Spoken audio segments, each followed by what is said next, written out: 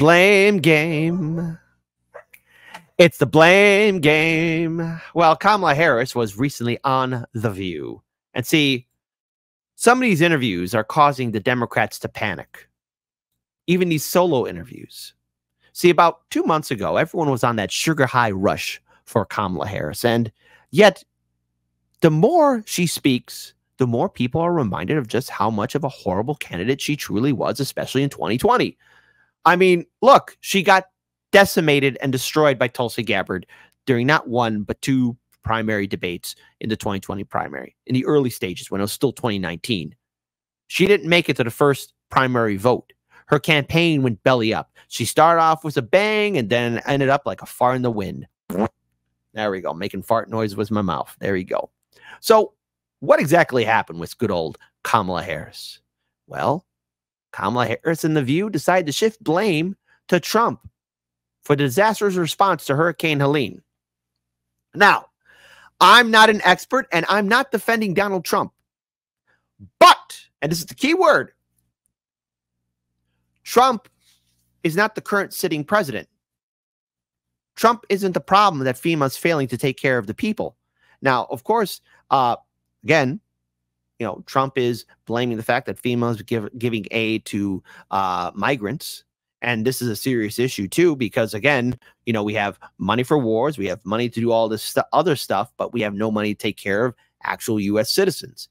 And yes, I do feel sorry for the migrants. But the thing is, the Democrats chose to use them as pawns. And now a lot of people are going to get hurt. And you know what? I just see this powder keg blowing up even further. So Kamala decides to blame Trump. You don't have to believe me. Hear it from Kamala Harris herself on The View itself.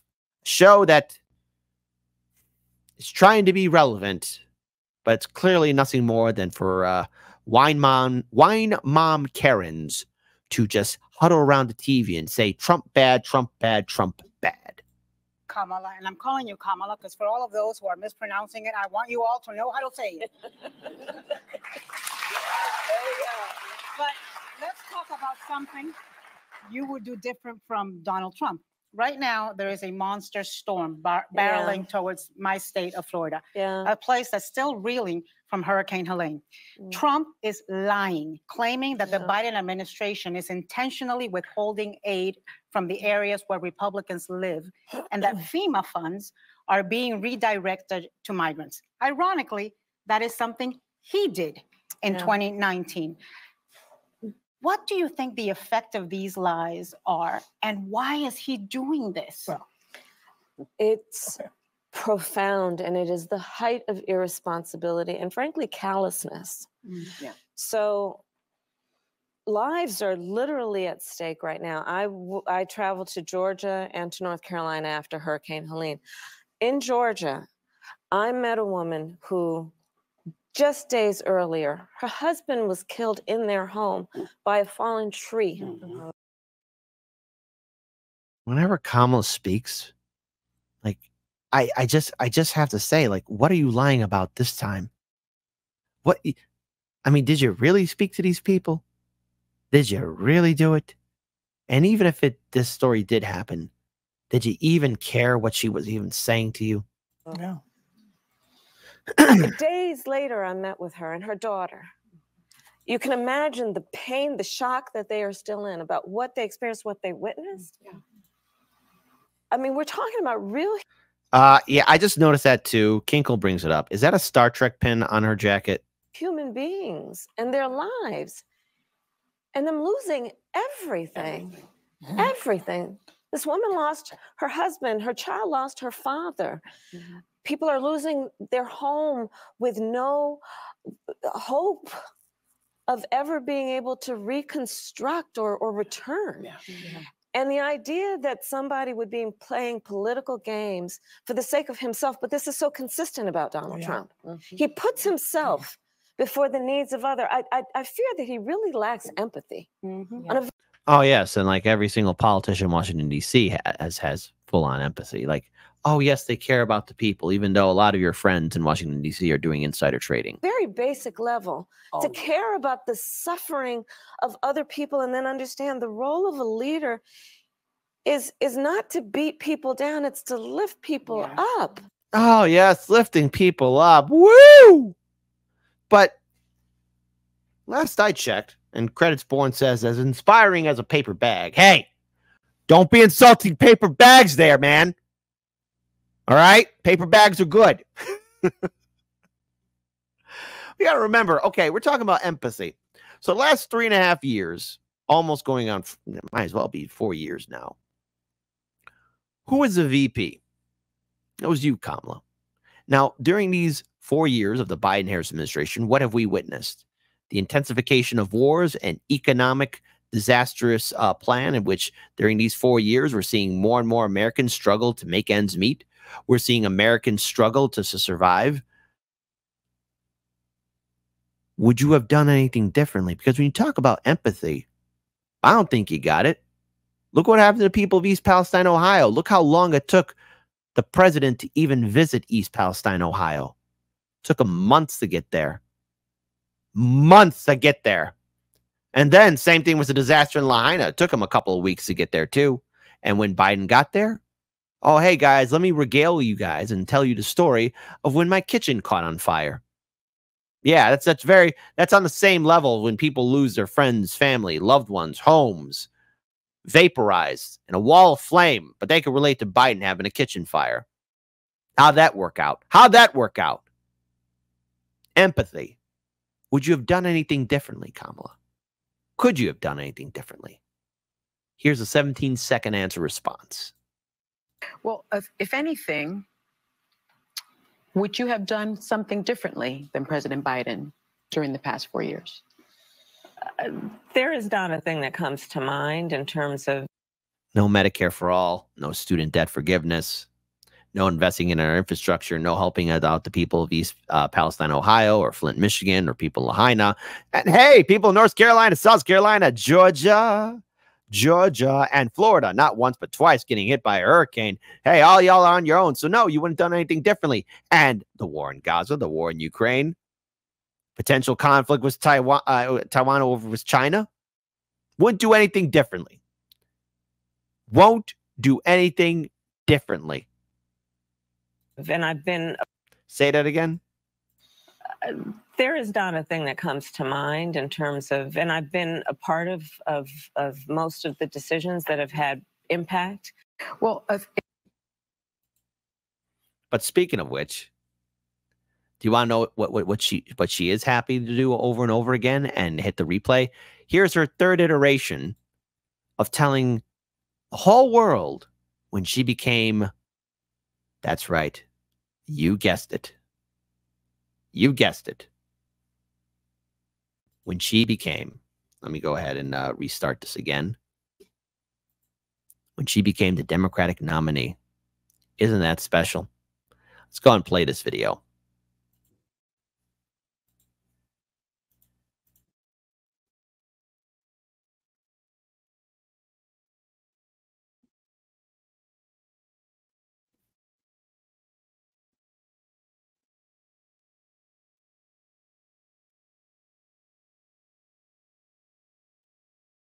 All right, if there's no audio to it, hold on. Apologies for that, folks. Let me go ahead and refresh it. I don't know why the audio was not choosing to work this time around, so I'm going to try it again. Sorry about that, folks.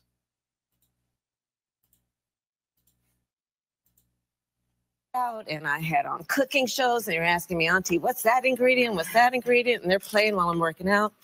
Make breakfast. We sit down. We're having breakfast. And we'd been working on a puzzle. So they wanted more bacon, got more bacon. Then, you know how it goes. Yeah. And so then we had a puzzle. So we went back up to work on the puzzle. I'm still in my workout clothes. Right. And we're working on the puzzle, and the phone rings. Right. So I said, Auntie, you'll be right back. And it was the president. And he told me his decision. And I'll tell you, the first thing I asked him is, are you sure? Because what a big decision. Yeah. And that's probably not how the conversation went. He says like, hey, they're telling me I can't be president. I know, Joe. What are you laughing at, Jack? historic. Oh, yeah. And And we talked for a while. Meanwhile, I went back into the room where the girls were, and I'm like, go get your father. Because I knew he'd be I'm showing these cringe interviews for a reason. Case in point, this one right here. There was a time not too long ago where Howard Stern was once a shock jock. A shock jock. And looking at him now, he always was a poser. The king of radio. My wazoo. When you ran for Senate, it was bittersweet, right? You won, which is great. But you said, I ate a whole bag of Doritos that night. That's your thing, Doritos? Yeah, so when she won U.S. Senate, she ate a whole bag of Doritos. When she's stressed, she eats a bag of Doritos. So that means when Putin's sending his warplanes to nuke our cities, probably, they're going to find her in the bunker, surrounded by a bag of Doritos. Our commander-in-chief, ladies and gentlemen. Don't you feel safe already? Doritos. Doritos for days. Now I know how the Romans felt. As soon as they realized their emperors were getting weaker and weaker, this is it. This is it. This is the sign of terrible things to come. Oh, I love Doritos. Original nacho. But let me just tell you, it was a family-sized bag. Wow. I sat on the couch. But you're in good shape. Were you like I work nausea? out every morning. Did you work out this morning? I did. Where did you work? You think she worked out? Type 3 for yes, kid. She's a dedicated, strong woman. Shame on you. Type 4, man, no, she didn't. This is another lie. Yeah. On the elliptical at the hotel. Oh, they bring one up to your room? Yeah. Nice. How long do you go on the elliptical? Half an hour to 45 minutes. You're not bored out of your skull on that thing? I'm watching a variety of things. That's how I catch Morning it. Joe? So, yeah. He's sometimes. something, huh? Yeah. That Morning Joe. Uh-huh. I love that guy. I do too. Joe Scarborough. Yeah. A former Republican. Yes. You can't. Dan, I'm not pulling that message up. Shame on you. Get up, go see the White House counselor. Vote in his own But party. he loves our country. I don't He- agree with him he on every does. issue, but we agree on I think the most important at this moment for sure.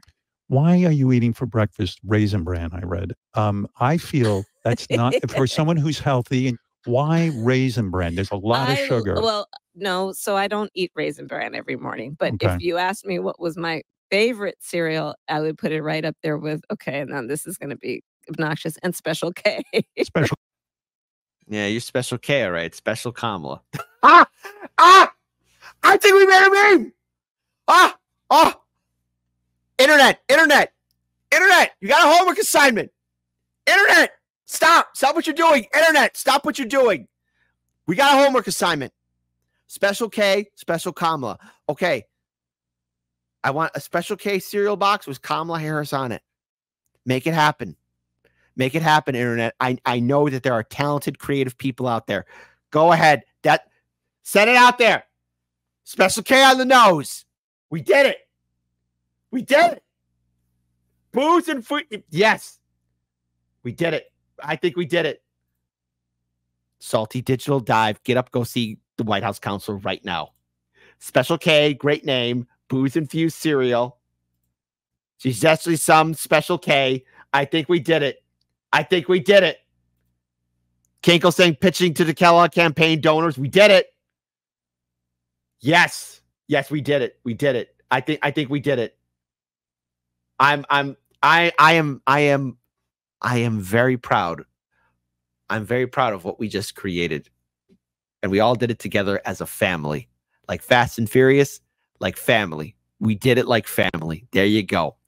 But there's a reason why I played all those cringe videos in the first place. And you know what? I didn't get to the end of that Howard Stern thing, but was a Special K. Oh, that's great. 10 out of 10. That's why I love doing this show. Sometimes there's some videos that I can't watch fully, but we did it. I am proud of all of you. But here's what's going on. Democrats start to hit the panic button. Oh, no. Democrats' nerves are at an all-time high. 2 months ago, even a month ago, they were feeling bullish about Vice President Harris' prospects of defeating former President Trump, the orange boogeyman, a woogie, boogie, boogie, boogie, boogie, boogie, boogie, boogie. But now, with less than a month to go until Election Day, they're increasingly worried about a number of issues plaguing the Democratic nominee's campaign. On Tuesday, there was grumbling from some Democrats about Vice President's interview on CBS 60 Minutes. Yes. She said she owns a Glock. Oh, yeah, she's got a Glock. Kamala Harris, Glock. You know what I'm saying? There's also concern on everything from the static poll numbers in the race to the vice president's messaging and even her standing with men. Not just white men. That's right. But black and Hispanic men, too. It's all men. All men all the time. Hey, no one tell Fresh and Fit. Because they'll just be boys being boys. Fresh and Fit. Fresh and Fit, just boys being boys. I'm sorry. One more time. Hey, listen. All the lies are being revealed, okay? It's all happening. All lies will be exposed. That's your goddamn right. Some of this perhaps can just be chalked up to normal Democratic nerves ahead of what looks like could be the closest presidential elections in history. Either way, it's nerve-wracking for Democrats. Oh, my heart bleeds for you. Anyways, everything is deadlocked, and the composition of the electorate is unknowable, and there are so many things that are unprecedented, said Democratic strategist Jamal Simmons. Oh, my goodness. And he served as Harris's communications director until last year, which means he's a former director, which means you left. Come on, speak from your heart, Jamal. Hold on. Jamal Simmons, look at me. Blink twice if Kamala hit you. It's okay. You could be brave. We can't look back with any level of security because we haven't had an African-American woman on the ticket. We haven't had a former president running again. We haven't had a campaign with 2 assassination attempts. We haven't switched out candidates 2 months before the election day before. So it's just hard to know, Simmons explained. If you're not nervous, you're not paying attention. Oh, I'm not nervous. I'm excited. I'm laughing. I'm literally foaming at the mouth. I only can imagine eating that delicious ribeye steak right now. Can't wait. Democrat strategist Anthony Coley, who served in the Biden administration, acknowledged the trepidation, pointing out the stagnant poll numbers in the weeks following the Democratic National Convention, when Democrats were making comparisons between Harris's campaign and former President Obama's run in 2008. Now that the sugar high is gone, people have realized what Kamala Harris has said from the start, which is that she is the underdog. Well, under some dog. What? No, whoop. I censored myself. Coley said, this is going to be a fight. These numbers are just so stubborn. Oh, I'm sorry. To be sure, there was good news for Democrats on multiple fronts in recent days. For starters, Harris benefited on the economic front following the news of a robust jobs report. Inflation, which was a major source of anxiety for Democrats, has also slowed. Whoa! Hey! To my fellow viewers, guess what? There's a robust jobs report and inflation is slowing down. Is that working great for you? Type 5 for yes, Kit. We're seeing it firsthand. What's wrong with you? You're just being mean. Type 6. I didn't get the memo. My wallet's still light. My bank account's still empty. What do you mean it's slowed down? Because I didn't get the memo. I wonder how many 6s will be in the chat. I wonder. So, yes, and while this article does continue on saying that Harris has a 3-point edge and that she's in the lead in some key swing states, again, voter turnout's going to be key. But with interviews like that, the more Kamala speaks, the more we are all being reminded of just how much of a horrible candidate she truly is. She's a terrible candidate. She doesn't have what it takes. And when being interviewed, she wouldn't change anything differently under the last 4 years when she was VP for Biden. Because if she were, that means she's saying that she herself was a terrible decision maker. And yet she's quick to blame Trump for FEMA's response for Hurricane Helene. Well, I mean, Democrats, you are in charge of it. Biden, Kamala, you are in charge of the relief. How come the American people are still being screwed over? Where's their relief? How come when good, honest citizens are trying to deliver aid by car, by truck, by mule train, or by helicopter or boat, they're quickly arrested or threatened with arrest or given a fine because they want to help out their neighbors who are landlocked and can't get any kind of relief whatsoever. One-time $750 dough payment, though. $50 more than what the people of Lahaina got. And yet, know this. If you are an investor in Doritos or is it at the Kellogg Corporation, you might get a nice boon because Kamala is going to be eating all the cereal and Doritos because she's so stressed with the numbers. Doesn't that bring some comfort to you? So you know what? While we are ever tiptoeing to destruction, grab a box of Special K and laugh. Because Kamala's laughing too. Laughing in panic. Because this campaign is an absolute joke. And Democrats, you own this, so live with it.